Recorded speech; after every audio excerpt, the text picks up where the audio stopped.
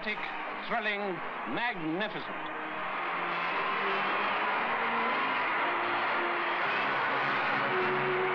Tens of thousands take up the cheering, cheers of loyalty, admiration, and affection for our young and lovely Queen on this, her day of days.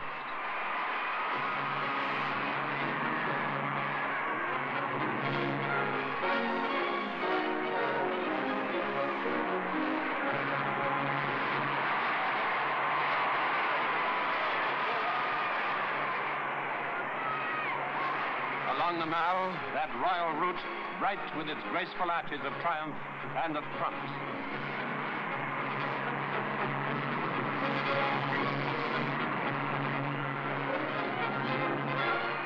Through Admiralty Arch to Trafalgar Square. Never had so many people from Britain and from overseas gathered to witness so dazzling an event.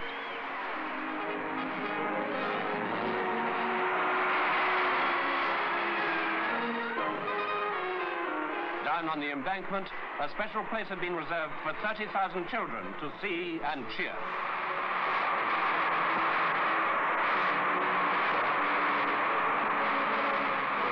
The Queen had a special smile for them, for indeed they will be the new Elizabethans.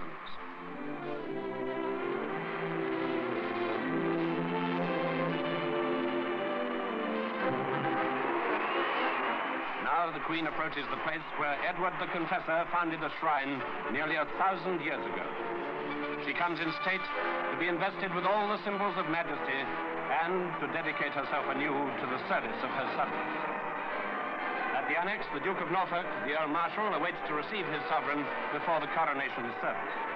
A service of historic ritual and great solemnity.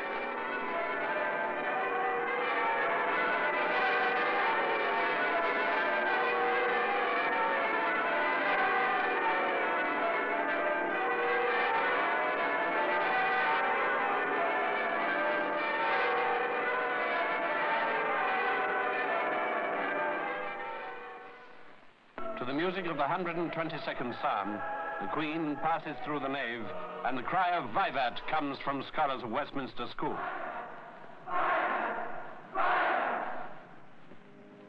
Her Majesty moves into the theatre, where her mother, her sister, and the peers of the realm, including her husband, are already assembled, and takes her seat in the chair of estate.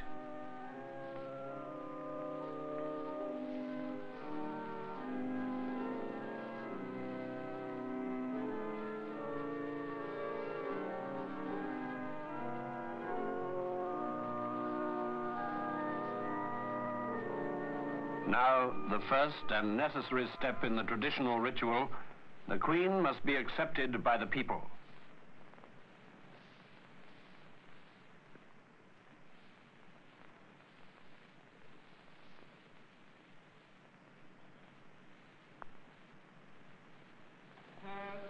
I here present unto you Queen Elizabeth, your undoubted Queen. Wherefore all you who are come this day to do your homage and service, are you willing to do the same?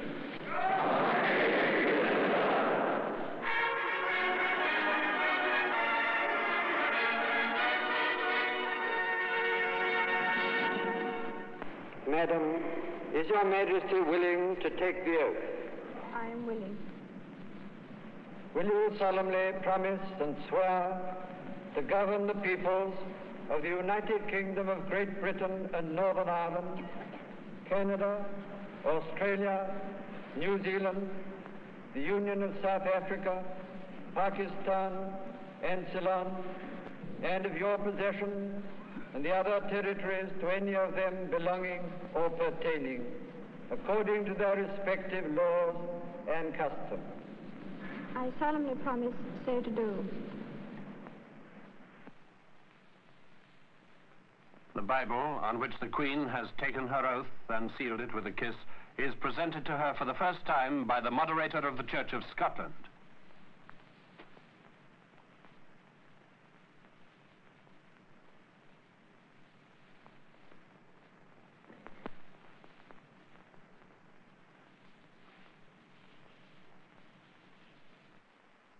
The The sword of state being too big to wield, another sword representing it is delivered to the Queen. She rises and carries it to the altar in token of submission of her authority to God.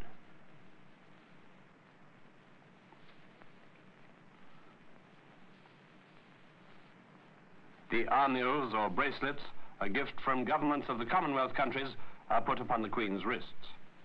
And then the majestic emblem, the golden robe royal, is placed around her shoulders.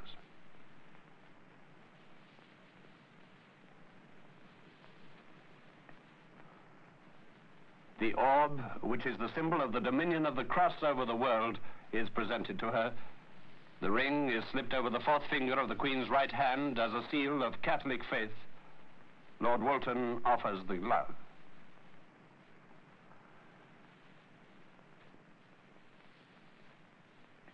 The scepter with the cross in the Queen's right hand stands for power and justice. The rod with the dove in her left for equity and mercy. One emblem still remains to be given to the Queen, the one that symbolizes monarchy in the eyes of all the people.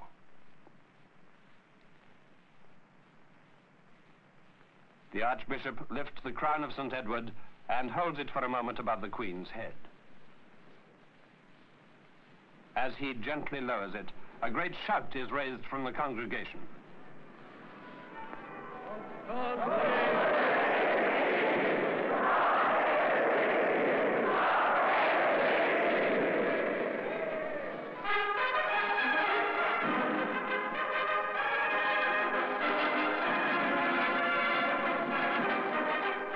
Has gone forth. The Queen is crowned.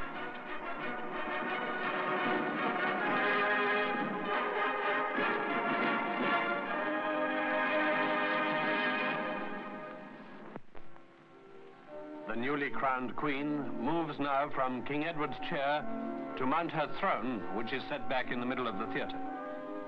Having made her promises to her people, it is the turn of her people to make their promises of allegiance to her. And among the first to declare himself is her own husband, Philip, Duke of Edinburgh. I, Philip, will become your liege man of life and limb, and of earthly worship. In faith and truth I will bear unto you, to live and die, against all manner of folk, so help me God. Rising, he kisses the Queen's cheek and touches the Queen's crown in token of his readiness to help her bear its burden. Service. And now the Queen leaves her throne to take the sacrament. This is not to be photographed, but in humility and piety, she draws near to the altar in company with her husband.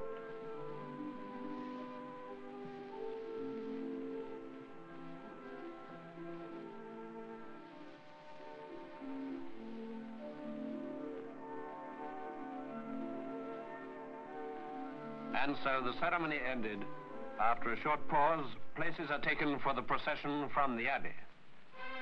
The Queen, now arrayed in royal purple and wearing the imperial state crown, leaves the chapel.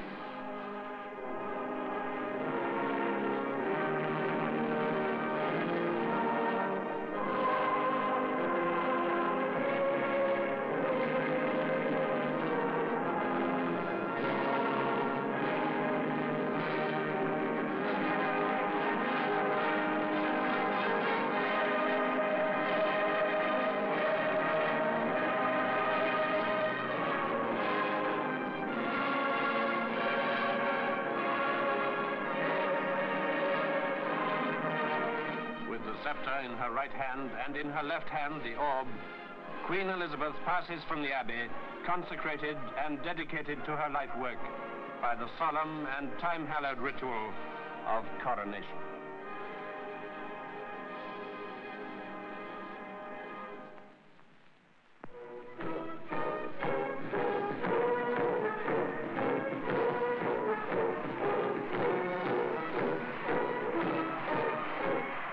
Troops marching ahead in the great procession that followed the coronation service were indeed a splendid sight to see.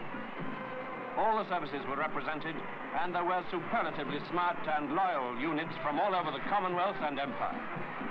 Nearly 40,000 servicemen and women played their part on Coronation Day.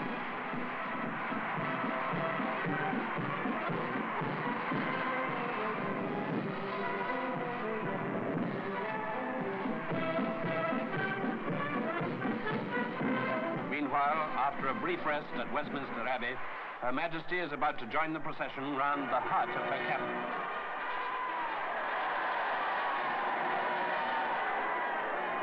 Carrying orb and scepter and wearing the imperial state crown, she enters the golden coach again.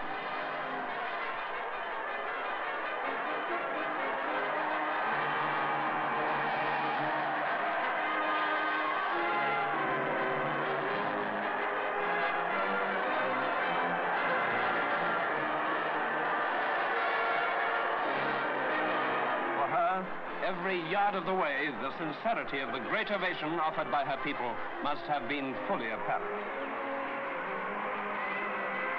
The crowd certainly numbered millions, and there was no one who could fail to be moved and thrilled as the Queen and the Duke approached and drove by.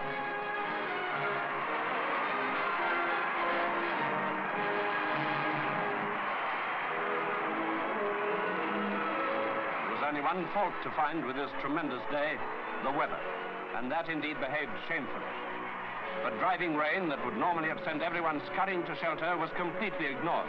Just look how it pelted as the coach entered the park and passed Apsley House.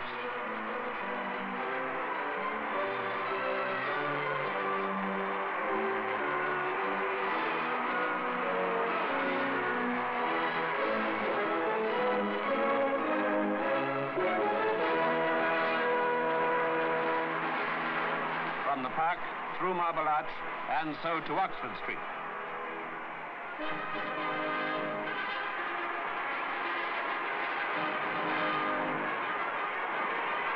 London had done its very best to be worthy of so joyful an occasion, with a splendid flourish of flags and flowers and emblems.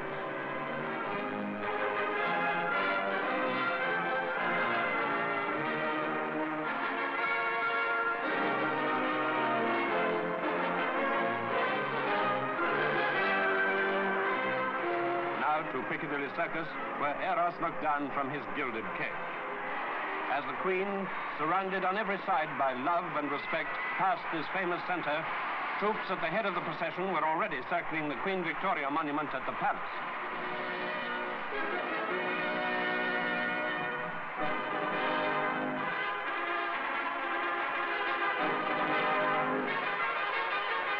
The royal journey was nearly ended, though everyone, of course, had waited for Her Majesty's return along the Mall.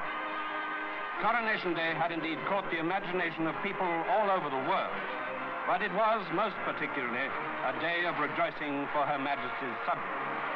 It was a day that surpassed expectations, and perhaps the magic of it was that our Queen is everything that we could wish a Queen to be.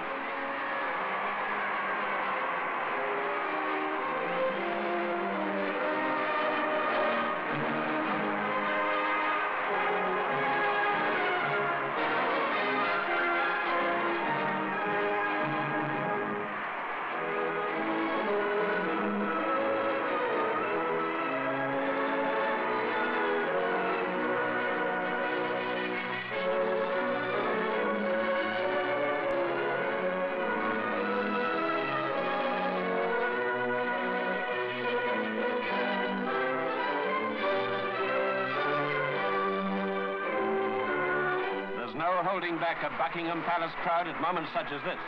They want a close-up, and they're always rewarded.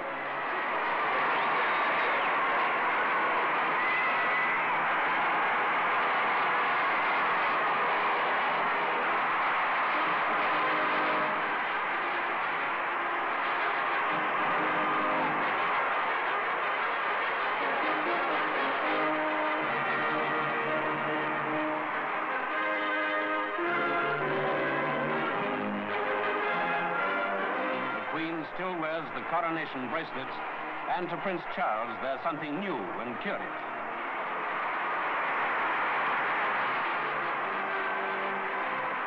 Then the flypast by Royal Air Force and Royal Canadian Air Force meteors and sabres. It's the day's final salute, except from the cheering throng. A wonderful day, and we pray that the Queen's reign will be glorious too.